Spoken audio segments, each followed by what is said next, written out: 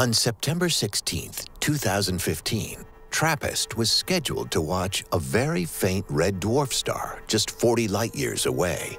But that night, a powerful earthquake struck northern Chile. The TRAPPIST telescope was in one of the worst affected areas, but it was built to withstand seismic events. When there is a certain level of earthquake, the first thing that happens is that the telescope is going to stop functioning. The observation stopped, and the dome was closed in safe mode. And then the morning, my student noticed the situation, and she relaunched the observation of the star. The telescope wasn't damaged, but by the time it was working again, the night was nearly over, and there were only 3 hours left to observe the target star before dawn. Back in Europe, Michael was analyzing the data when something caught his eye. I was at home in my sofa with my laptop, and I saw a very clear transit-like signal.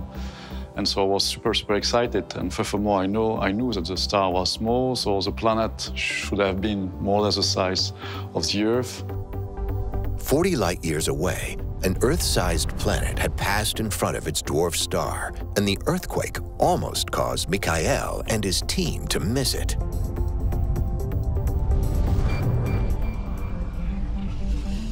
The TRAPPIST telescope had made its first discovery of an Earth-sized planet, a huge achievement.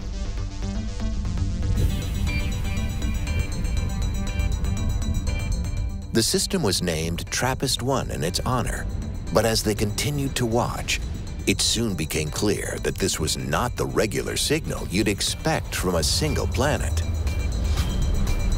One planet should lead to one frequency, one period. It should be something like deet, deet, deet, deet. You looked at the data, and it's deet, deet, deet, deet, deet, deet, deet, deet, deet, something like this. So it's totally different. That could mean only one thing: more planets. But to find out how many, Michael needed more observations. Observatories all over the world, including the Very Large Telescope, swung their gaze towards the TRAPPIST-1 star. And the results were groundbreaking. And we observed plenty of nights with plenty of transit. And at some point, we are sure there were 4 planets and 5 planets, then maybe 6, maybe 7. In fact, it was really too complex for us to decipher, because we were observing from the ground, from Earth, and we knew we needed very precise observation and continuous observation. The only way to get a clear enough picture of the red dwarf star would be to view it from space. Telescopes beyond Earth are few and far between, so time on them is limited. But as news spread of this extraordinary discovery, every resource was soon put at their disposal, including one of NASA's 4 great observatories, the Spitzer Space Telescope. Astronomer Sean Carey runs NASA's Spitzer Science Center in California. So this is a model of the Spitzer Space Telescope. It's a 1/3 scale model, so add 2 more of these on top, then you get a sense of how big the telescope is in space. Spitzer was the perfect instrument to gather more information about TRAPPIST-1. First, it's an infrared telescope, so the TRAPPIST-1 star is 4,000 times brighter in the infrared than it is in visible light. The second thing is Spitzer's orbit, because Spitzer isn't on the Earth, so it doesn't have day-night. We don't have to stop observing when the sun comes up, and that allows us to look at objects for a much longer time. The Space Telescope watched the TRAPPIST star for over 20 continuous days and nights. So these are images from Spitzer of TRAPPIST-1. And believe it or not, what you're looking at is the data that were used to determine the number of planets around TRAPPIST-1 and help us determine their properties. So if you measure the amount of light from the star and then plot that as a function of time, this is what astronomers do, you see these dips, because that's when a planet passes in front of the star. When we saw this, that was a very happy morning when we made this plot. Scientists around the world raced to decipher the signal. We analyzed the data as soon as they came from space, and the conclusion there were 7 planets was inescapable. My best hope would have been to detect 1 planet. So this system of 7 planets came out of the blue as a total surprise and really like winning the lottery. It's a cosmic lottery. Planet hunter extraordinaire Michael Gion had made an historic discovery, armed with a remarkably small telescope.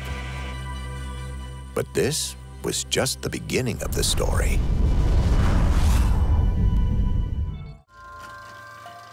Since the historic discovery of the 7 Earth-sized planets that surround the TRAPPIST star, scientists have been piecing together the data, learning more about these alien worlds, and giving a glimpse of how they might look from a neighboring planet. The system is unique not only by the sheer number of Earth-sized planets, but also because of its very compact configuration. The planets are very close to each other. So you can imagine the views that you should have from the surface of one of these planets. You would see the other planets like we see the moon. So you would see all the details, not just a dot of light, but you would really see, I don't know, the clouds, the continents, whatever is there. As well as the planets being near each other, they are also much closer to their star, known as TRAPPIST-1a.